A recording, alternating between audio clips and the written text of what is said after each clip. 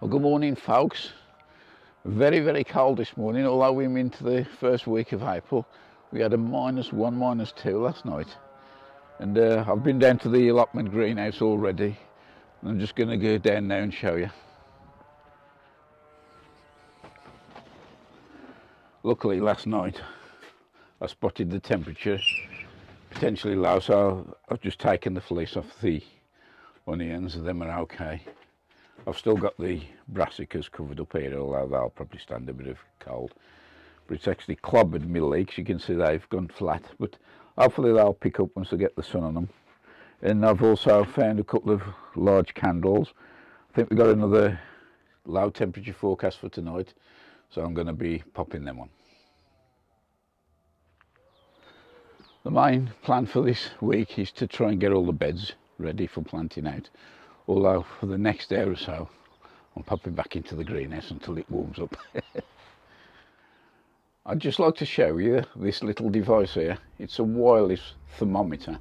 It also measures relative humidity and dew point, but it's the wireless thermometer which is the main interest for me. It connects via an app on your phone where you can set alerts or the high or low temperatures. And for me, I set a low temperature. When that reaches 5 degrees in the greenhouse, it'll send a message to my phone, and then I'm able to switch the heating on, either the propagators or the diesel heater with the remote controls. Although it's still a bit cold out here, I'm warmed up now. I've had the old hurdy-gurdy out, topping the tanks up. I put like compost and that in the bottom, the old horse manure right the way down, but as I've got higher, I've used the old spent potato compost, and I'll actually put a bag of fresh compost sifted through the sieve here, and that's more or less these done. There is one modification that I want to do and all, and just grab a pipe here. As you know, I built these hoop houses for the carrot tanks last year, and they did very well. I just slot into these holes here. But I found, as I put the 4 hoops in, as I tensioned the net, it actually pulls these in like that, which was a bit of a problem really, and at a couple of occasions they actually popped out. So what I'm doing is a slight modification. I've got a wooden bar that goes straight across, and rather than screw it in permanently, I'm actually putting some saddle clips on. So I'm going to build that, and I'll bring you back when I've finished.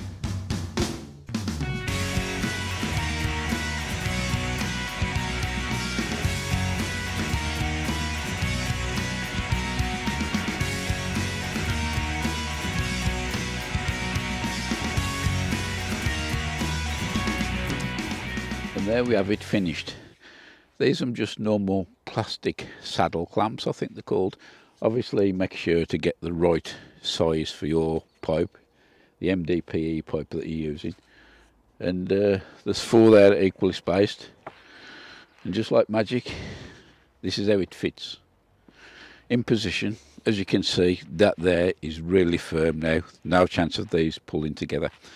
The thing that I like about this, say I didn't want to actually screw through, is that it's totally dismantleable. You can take this out, group all these pipes together, and they store nicely underneath here. There's one little modification I do. I might just shorten the length of the wood so it doesn't overhang the pipe so much and snag on the net. But apart from that, I'm very happy with it. Now we've got the carrot tank sorted, we're on to the garlic. And this ain't going to take long. Just a few little surface weeds come out. There's a poppy in here. We did, during that spell of the snow and that we had it, we lost about 4 plants.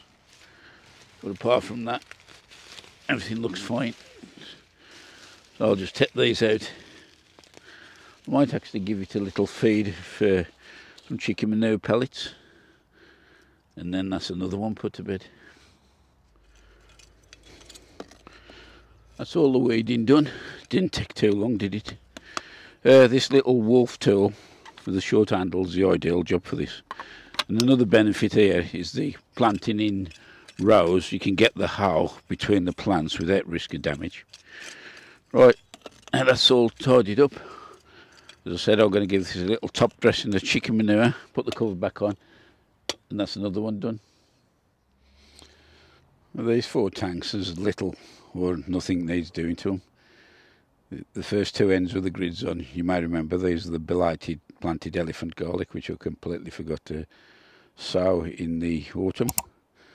And on this side here, I've just topped the tanks up, and I'm going to probably leave them and put bedding plants or something, some flowers or something, just a bit of colour, and possibly I might put my sweet peas along this edge. So that's all that's left now, is to have a look at the old Vegepod. With the Vegepod, this has definitely earned its keep. As you can see, I've still got a good crop of lettuce, and I'm not going to just pull them out for the sake of it. What I'll do, I'll keep my eye on them, and any I can see going to seed or starting to bolt, I'll then harvest them.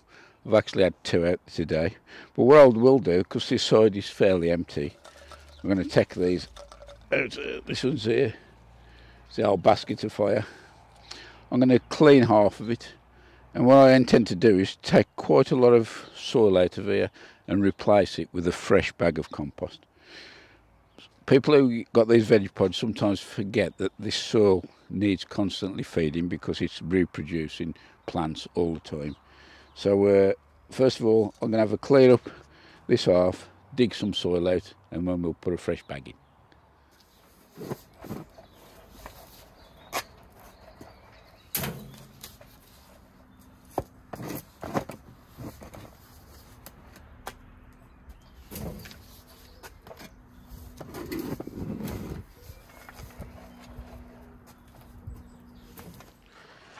Right, I've dug all this out. It's a fair old chunk to come out of.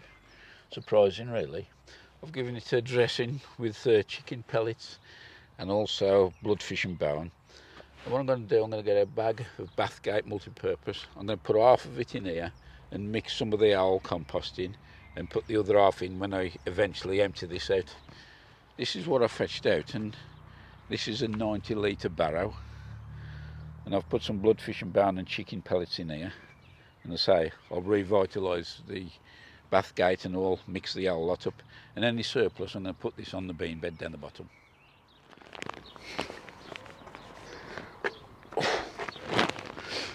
In my last video, somebody left a comment asking about the Bathgate that I was using, and if I'd run it through a sieve at all. It was exactly how it comes out the bag. I'll just show you. I'll just pop that away, just strip some out. You can come down there and have a look at this. So you get lumps in like this, but this is where it's just been compressed, where it's been stacked. Rub it in your hands. As you can see, that's pretty good stuff.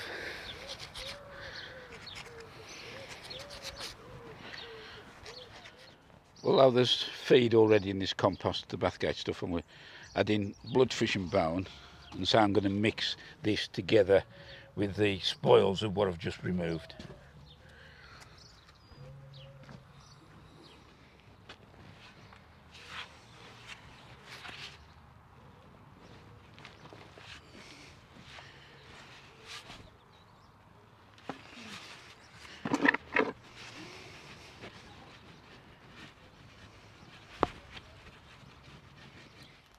That has topped up quite nicely, as you can see, right up to the rim. And I'll probably start planting out that. I've already got some spring onions ready to go in. And in the meantime, we'll keep our eye on these lettuce and pick them as required. I can't believe I've had the 4 seasons in one day. I've had to pop a little hoodie on. Now I've got this side of the Vegepod done. I've got some spring onions here to plant out. These ones are called Apache, and these ones are called Ramrod. So I'm just going to pop these in now.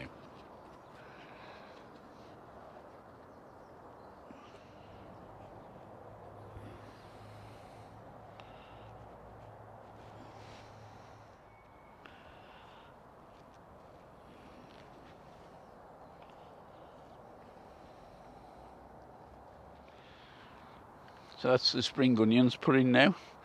Before we finish this one, the cover on the Vegepod's a great protection against flying insects and that. But there's one extra thing I'll give, and that's using petroleum jelly. Just put a nice little smear just around each leg, and that then deters any slugs and snails trying to find a way.